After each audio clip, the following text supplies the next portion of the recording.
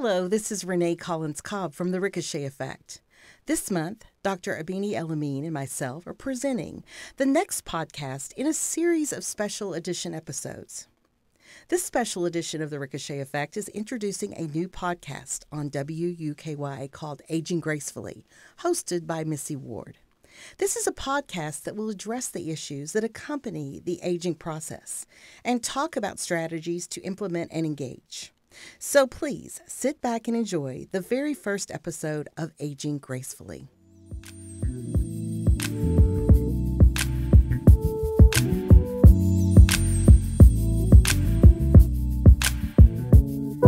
It's the Ricochet Effect, Ricochet Effect.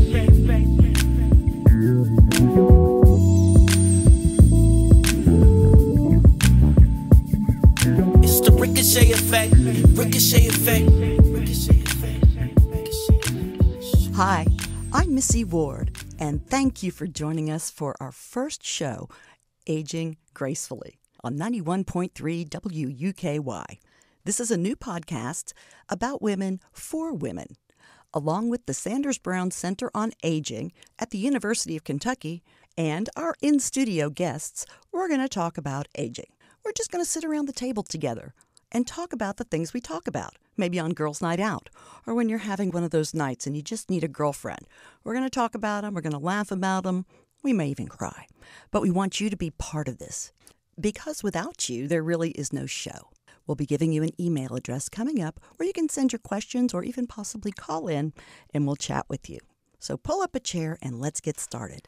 I'm delighted to have today's guests in studio are Dr. Abeni El-Amin and Renee Cobb. Welcome, ladies. Renee, I'll start with you. Just tell me how you feel about aging. How does it make you feel? Well, I'm going to probably go on the positive side because I have kind of a different outlook. Okay. And I think what surprised me is that how much your mental state is connected with how you age. Mm-hmm. And that I have felt like my 30s and 40s were kind of more hard on me than my 50s. And I have really, honestly, kind of flipped this process into what our real age is. And it was so funny because I remember, gosh, it was probably in the 90s when Dr. Oz first came out and rose to popularity. Mm-hmm. And he had this formula for, like, what is your real age? Right, the real age. There was a book. Yes. And, I just got online back then with what you had. It wasn't very much. But what was so interesting to me is that so much more was calculated in than just your physical age and your number. Right. And I was kind of surprised to find out I was a little bit younger than what I was. Go, so girl. I'm really hoping that that's translated over the course of the last 20 years. I think what's surprising to me, and I've heard this from a lot of other people that are further down the road than I am, is that we don't really realize how old we are until our first health challenge probably happens. And I hear people say that I feel this age inside, but my body tells me constantly that I'm a different age. So. Right. What a beautiful perspective. I just love that because, there's not anything we can do about it. We might as well embrace it. Abeni, come on, girl. Well, for me, when I was younger, I was an athlete. And so throughout my career, I'm just not as active as I used to be because I don't have the same time that I did to be a cheerleader and to teach fitness and to run and play tennis and all the things. And your body, it takes a toll if after you are not as active. And so the sagging and the bagging that you talk about really resonate with me. And it's a gut check, in terms of your confidence and how you feel about yourself. So I'm here to talk about all the things and to get to that place where I can embrace aging differently. Or aging better. And feel good about it. And feel good about it. So, over time, a woman's body is going to change because she goes through several things, whether those are the hormones or, the... And the hormones. The hormones. And the hormones. The hormones. And the hormones. And the hormones.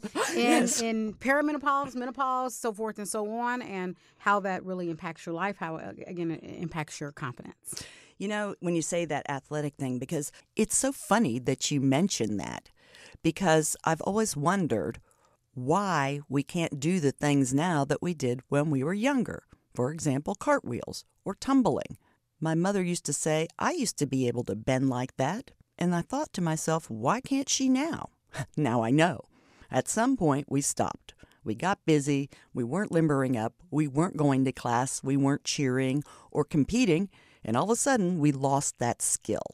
And I guess we get busy with other things. Yeah, but I agree with Renee, and that is, it's all about mindset. So in my early 40s, I was noticing all these body changes and less VO2 max just because I wasn't using my VO2s. Mm-hmm. Yeah, that's a whole big deal, too. And so I was, feeling some kind of way about it. But then as I have gotten into my later 40s, I have just readjusted in terms of mindset and just said, you know what? I'm going to use it until I can't use it anymore. And I feel better than I have felt in a long time, even before COVID. So it really is about mindset and how you view yourself and how you embrace aging. Yeah, when I got to 50, something happened. I didn't care if somebody saw that I had fat on my legs, which, of course, I don't. Of course you don't. No, I never. Kind of get that okay with yourself. Unfortunately, as we age as well, we go through a lot of emotional things like loss. And I think that really puts you face to face with aging as well. What do you think? In 2014, so I lost probably 4 of my best friends to cancer that were my age at that time. And I really, since that point, have really embraced getting older. And it really changed the way that I look at things, because I realize when I wake up every morning that that's not a privilege that everybody has had. And to feel like I complain about it, it just feels like I'm not honoring the people that did not have that opportunity. And some of them were 2 of them were really close members in my family. And it just really made me realize that I was not going to ever be hard on myself anymore. And I also think it takes being in the right relationship and putting the right people around you. Skill set plus mindset, right? That's Like you said. Yeah, they fit together. I went through, I think in our 30s, actually 20s, 30s, we start really being very consumed about what we're wearing and how our hair looks and all of that. And I will just say I've had to just learn just to not pay attention to it. I get myself ready. That's the best I can hope for, and I'm good with it. And it's about accepting that. And I think, you're right on point, is that you wake up in the morning, you get up, you get ready, and you do the best that you can do, and that's perfect. But I was just going to say, hey, why are we not celebrating the fact that we are even having this conversation? Hold on, it's my plastic surgeon. Okay, go ahead. I'll call him back. That too. Yeah, I know. Yeah. We should be celebrating. We know all that stuff. It's just so hard. Common sense is not common practice, though. Ooh, I like that. I tell people that all the time. We know what's right for us to do, but time and stresses get in the way. I'll add on to getting proper sleep. Oh, yeah, what you said. absolutely. And I mean, I've just recently discovered there's a connection between weight and sleep, and I mean... And cortisol. Who would have ever thought, right? And eating a bunch of ice cream before you go to bed. That too. But it's so good. Mm-hmm. That vice that I know I don't need. It makes you feel emotionally great, right? It does. It feeds my soul. And that's okay sometimes. Absolutely. And that happiness shows in that belly bulge. It shows in the wrinkles. It shows in the lack of sleep, the not making the best choices, and, of course, the feeling of being unwell or just not being your best self. For you. Yeah, we're all different. But we're all the same. You know what I mean? We have things in common. Yes. Way more than we don't. Yeah. And I wish the world would figure that out, but that's a whole nother thing. Especially from a science and clinical perspective, in terms of, again, how a woman's body ages and the cycles that it goes through, and accepting that if you live, you are going to age, and it is a process. Dr. El-Amin and Renee Cobb, thank you so much for joining me today. I love your stories. Coming up on the next show, we'll talk with experts from the Sanders Brown Center on Aging at the University of Kentucky about how to keep our brains sharp. I'm Missy Ward for WUKY. And until next time, keep on aging gracefully.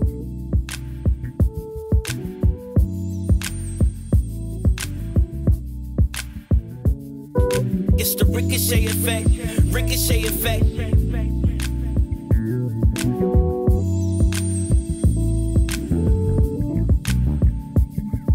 It's the Ricochet Effect.